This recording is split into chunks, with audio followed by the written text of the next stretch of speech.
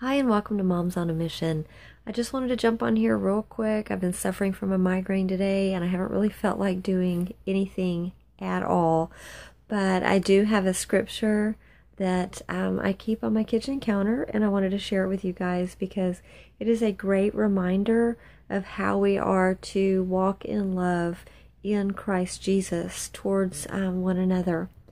If anyone has material possessions and sees his brother in need, but has no pity on him, how can the love of God be in him? Dear children, let us not love with words or tongue, but with actions and in truth. And that is 1 John 3:17 through 18.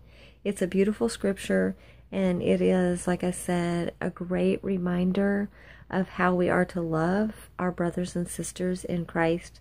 So if you know anyone that needs anything and you have it to give, no matter how small it is, then please, by all means, give with a cheerful heart. Hope you guys have a wonderful evening, and God willing, I am going to be feeling better tomorrow, and we'll see you guys sometime tomorrow. Shalom. Have a blessed day. Bye.